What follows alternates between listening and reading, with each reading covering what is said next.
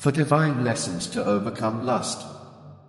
Matthew 5 verse 28 teaches us, "But I say to you, everyone who looks at a woman with lustful intent has already committed adultery with her in his heart." This profound wisdom reminds us to guard our thoughts and intentions. 1 Corinthians 6 verse 18 urges us to flee from sexual immorality. Every other sin a person commits is outside the body, but the sexually immoral person sins against their own body. This scripture calls us to actively avoid situations and behaviors that lead to sin.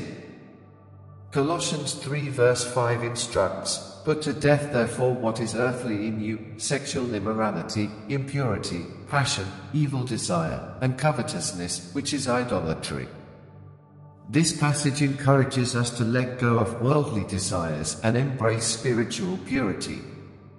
1 John 2 verse 16 reminds us, "For all that is in the world, the desires of the flesh and the desires of the eyes and pride of life, is not from the Father but is from the world."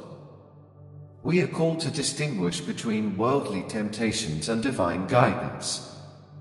By embracing God's teachings and seeking His guidance, we can overcome lust and lead a life that glorifies Him.